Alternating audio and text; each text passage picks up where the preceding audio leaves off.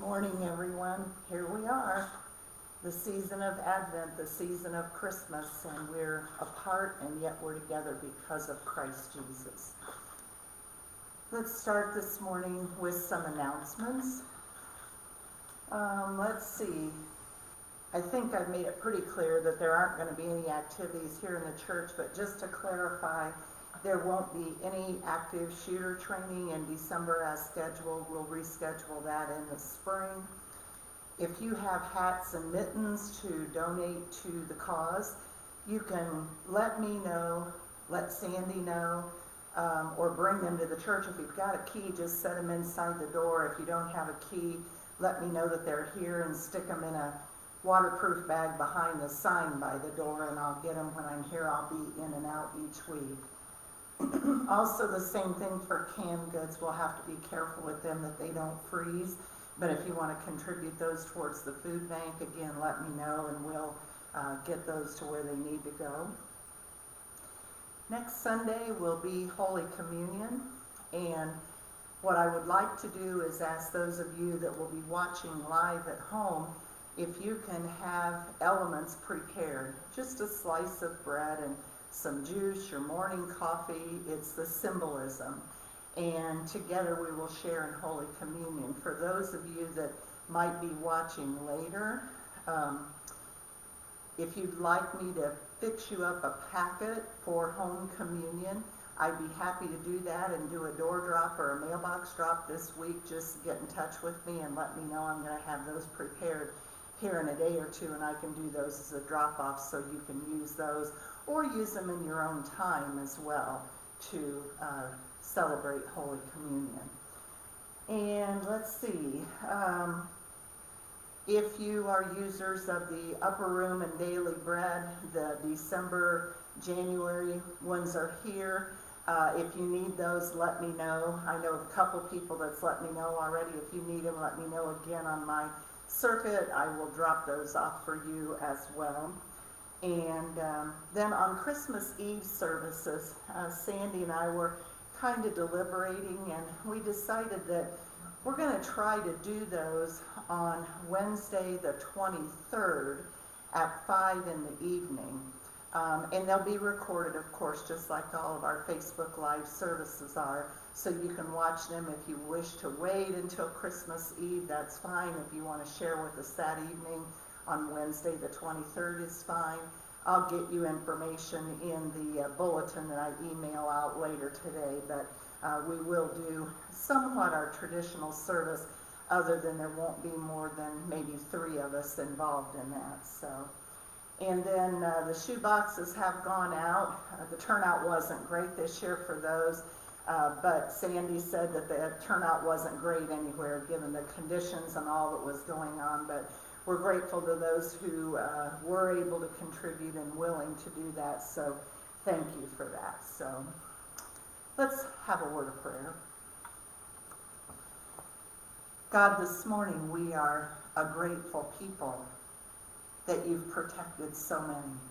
We can get so overwhelmed by all of those that have the virus and other illnesses, but God, you are a good God. And when we look at the numbers, we realize that even though there are more getting sick, there are still a lot of healthy people working hard to keep themselves and their families healthy, and we are grateful that you're protecting us. God, be with those that have the virus, that have other illnesses going on, that are homebound for whatever reason. We came through Thanksgiving, a time of family and friends where most everyone was pretty much alone. It can be a difficult time, but God, you were there in the presence of each and every family and each and every individual. So today, as we come to worship, I would pray that your Holy Spirit would fill the room here at the church, that you would bless us so that we in turn can bless you. And Father, we give you praise, honor, and glory for all you've done, all you're doing, and all you will do. We pray it in your precious and holy name. Amen. Star is here with me this morning, and she's going to light our first Advent candle. Star?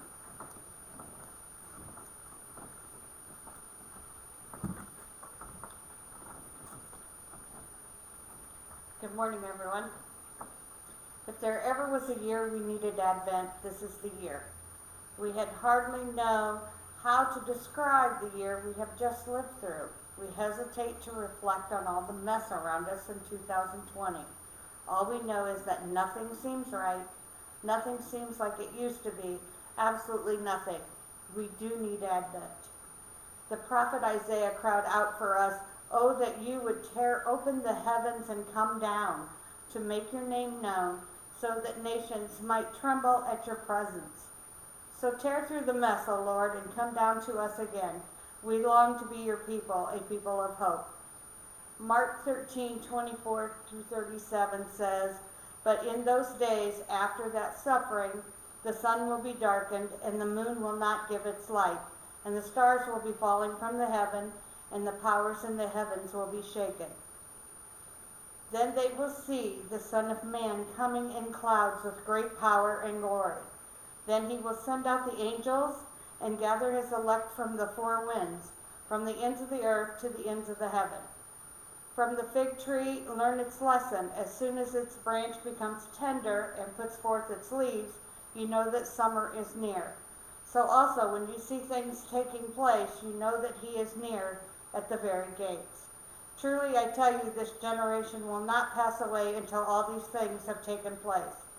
Heaven and earth will pass away, but my words will not pass away. But about that day or hour no one knows, neither the angels in heaven nor the Son, but only the Father. Beware, keep alert, for you do not know when the time will come. It's like a man going on a journey, when he leaves home and puts his slaves in charge, each with his work, and commands the doorkeeper to be on the watch. Therefore keep awake, for you do not know when the master of the house will come, in the evening, or at midnight, or at cockcrow, or at dawn, or else he may find you asleep when he comes suddenly. And what I say to you, I say to all, keep awake." We light this first candle as a sign of hope. Hope that you can meet us, even in the mess of our world. Hope that you still see us, though we feel we are lost in the rubble. Let this light be the guide that brings us to Emmanuel once more. O come, Emmanuel.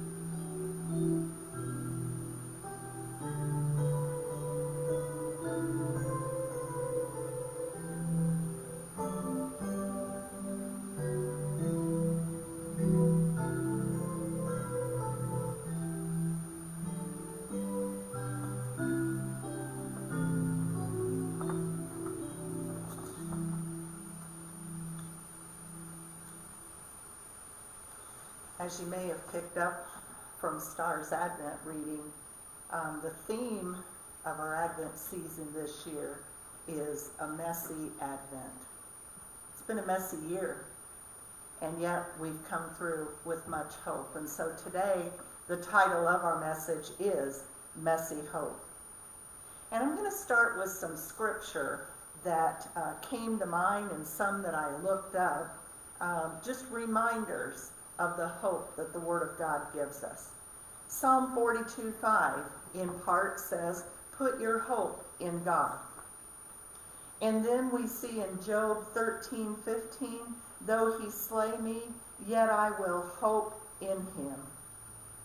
Be joyful in hope, painful in affliction, Romans 12:12. Hebrews 6:19 says, "We have this hope as an anchor, And then 1 Peter 1:3 says, "God, in his great mercy, has given us a new birth into a living hope. Those are excerpts from the Word of God for the people of God. What is all this talk about hope? And what does it all mean? I found in the concordance of my Bible 32 references to hope, specifically to hope. And so I think that's pretty significant to look into. I would say that we need to pay attention to anything that has 32 references in the Bible, right? We need to look and see what the definition of hope is. One definition of hope that I found refreshing is this: it is to desire something with confident expectation of its fulfillment. I'll give you that again. Hope is to desire something with confident expectation of its fulfillment. As I was thinking about all of this, it occurred to me that there are at least two considerations. There is to have hope, and there is to be hopeful, alike and yet different. All of us, and I'm sure everyone, have been in a situation of having hope. Hope for success as we enter into a marriage, hope for the birth of a healthy baby, etc., etc. Jeremiah 29:11 says in part, "For I know the plans that I have for you, says the Lord, plans to harm you, plans to not harm you, but to give you hope for the future." Then most of us have been in a situation where we've experienced a feeling of hopelessness, when it seems that there is nothing left that we can do. And for we girls that are determined and focused, and there's three of us here this morning, that's a hard pill to swallow, that we can't do anything about the situation anymore. There's no light at the end of the tunnel when there's hopelessness. And there are those, my friends, who live their lives in abject poverty, abuse, living paycheck to paycheck, getting further in the hole every week, a life of hopelessness. But my brothers and sisters in Christ, hear this. Here is where we come in. We can help establish hope in the hopeless.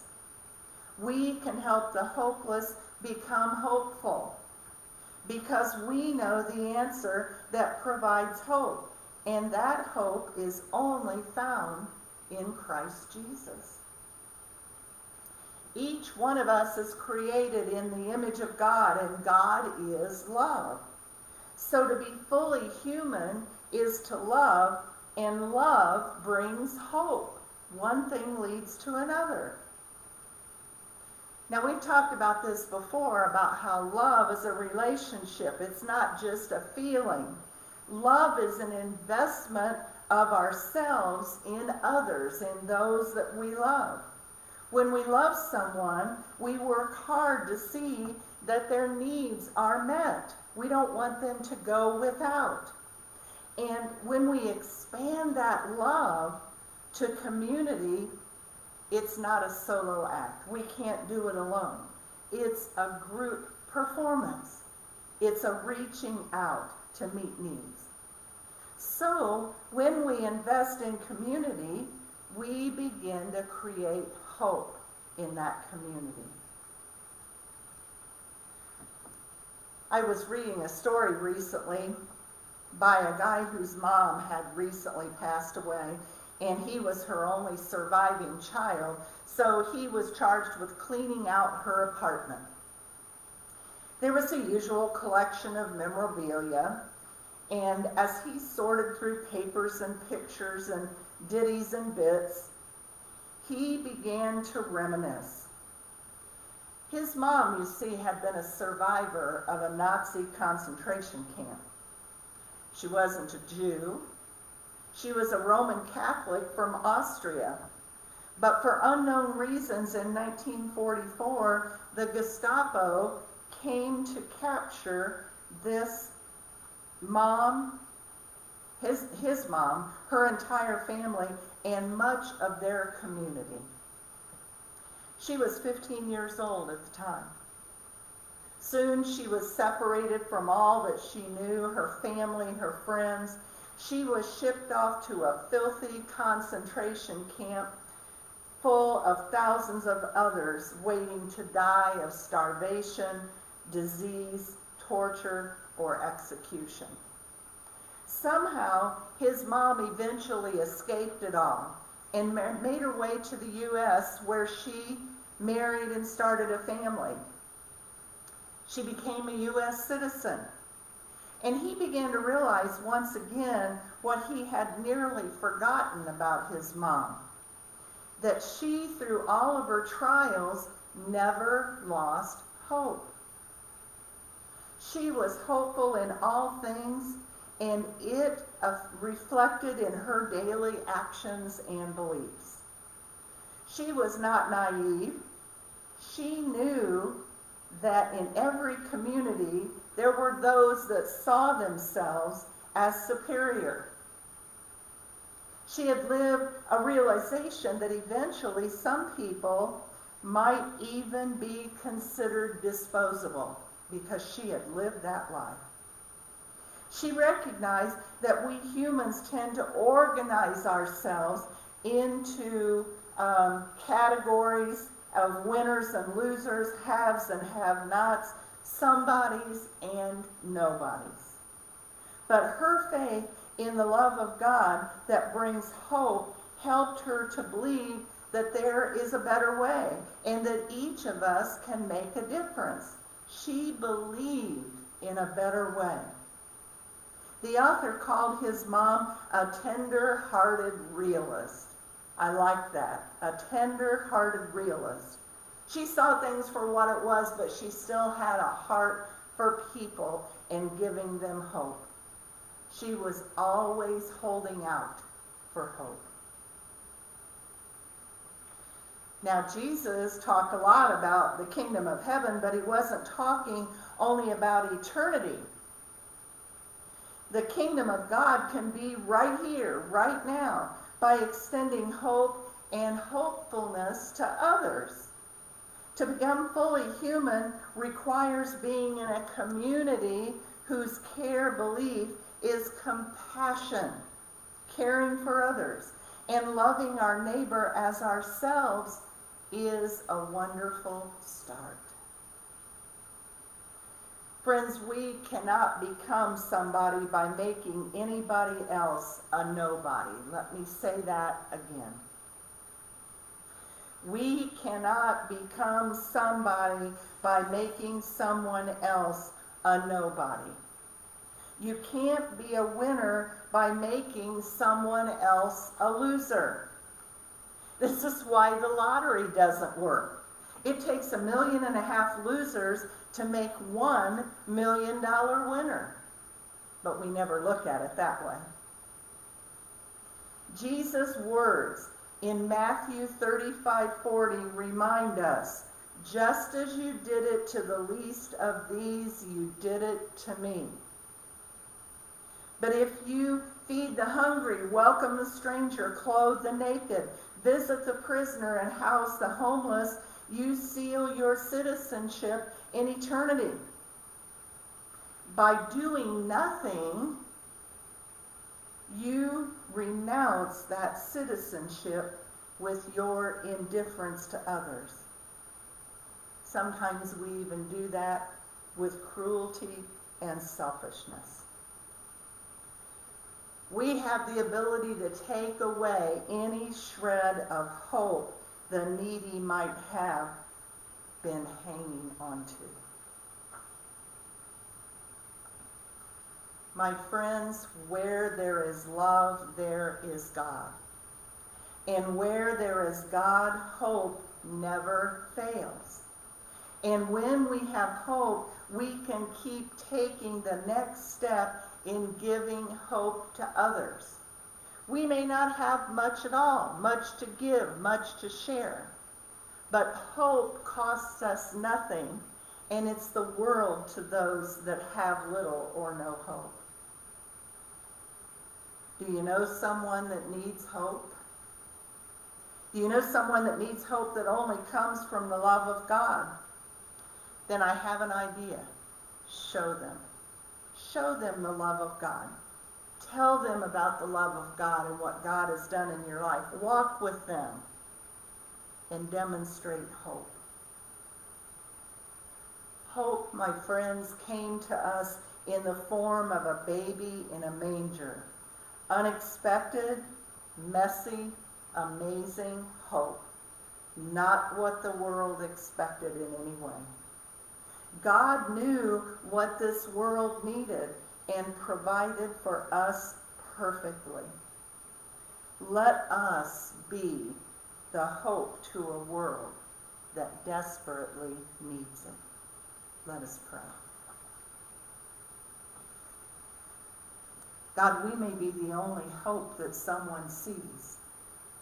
Even giving a smile, buying someone a sandwich, giving a listening ear oftentimes. So many people are so lonely and they need someone to sit and listen. And God, you, in your amazing way, you gave us 2 ears and 1 mouth for just that reason, to zip our lip and to use our ears to listen. And then and only then do we reach out to give hope. God, be with us in this first week of Advent. As we anticipate the first of the slippery roads, protect those that are out and about. And Father, help us to always be a reflection of who you made us to be. We pray it in your precious and your holy name. Amen. Enjoy a little bit of music. God bless you. And we'll see you Wednesday for the Wednesday Words of Wisdom at 9 a.m.